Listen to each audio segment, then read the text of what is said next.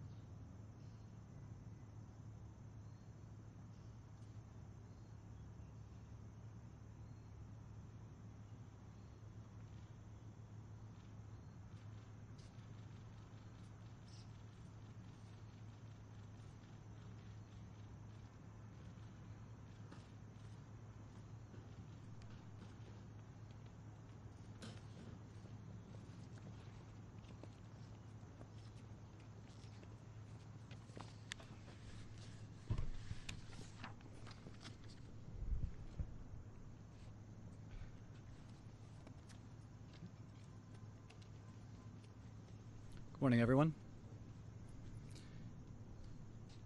Since we spoke last, the President has continued to improve. As with any illness, there are frequent ups and downs over the course, particularly when a patient is being so closely watched 24 hours a day. We review and debate every finding, compare it to existing science and literature, weighing the risks and benefits of every intervention, its timing, as well as any potential impacts a delay may have. Over the course of his illness, the President has experienced 2 episodes of transient drops in his oxygen saturation. We debated the reasons for this and whether we'd even intervene.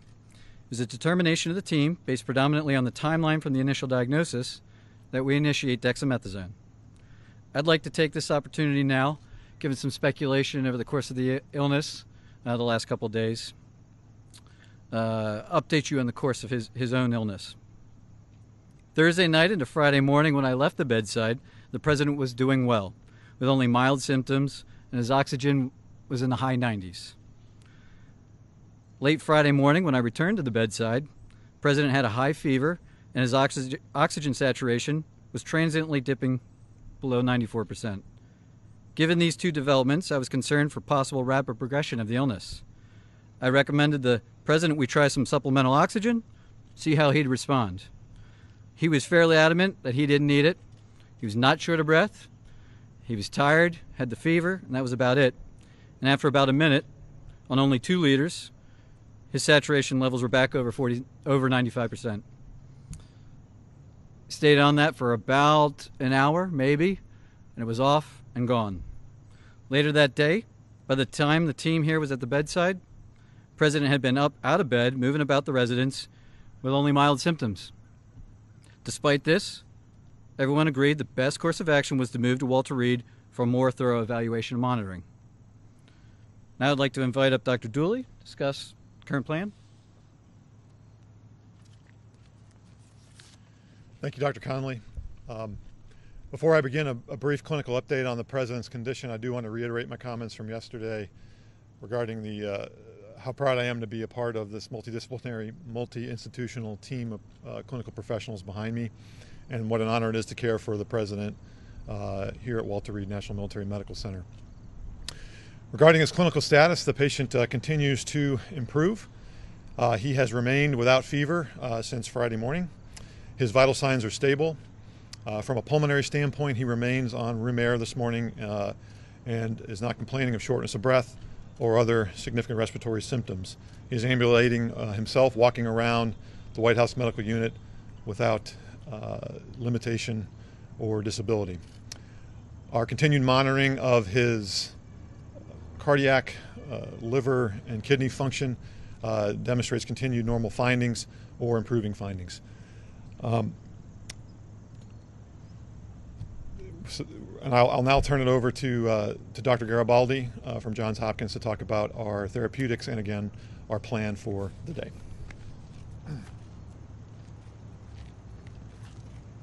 Thank you, Dr. Dooley, and I just wanted to again reiterate what an honor and a privilege it is to take care of the President, but to be part of such a talented and multidisciplinary team here at Walter Reed.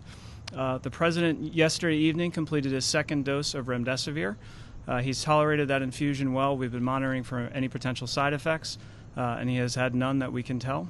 His liver and kidney function have remained normal, and we continue to plan to use a 5-day course of remdesivir.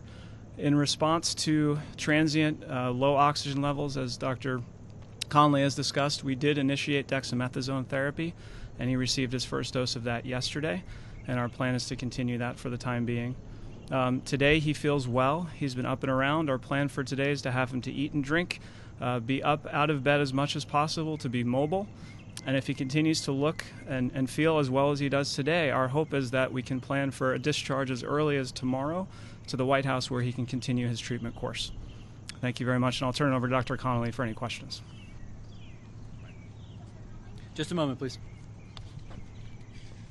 The President wanted me to share how proud he is of the group, what an honor it is for him to be receiving his care here at Walter Reed, surrounded by such incredible talent, academic leaders, department chairs, internationally renowned researchers and clinicians, including the support of Dr.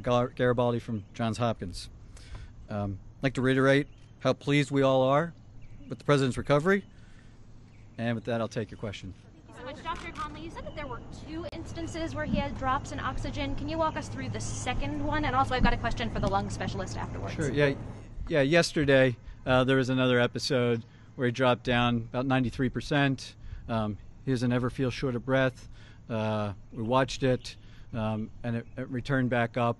As I said, we evaluate all of these, and given the timeline where he is in the course of illness, we are trying to maximize everything that we could do for him, and we debated whether we'd even start it, the dexamethasone, and we decided that in this case, the potential benefits early on the course probably outweighed any risks at this time. Did you give him a second round of supplemental oxygen yesterday? I'd have to check with the nursing staff. I don't think that if he did, it was very, very limited, but he's not on oxygen.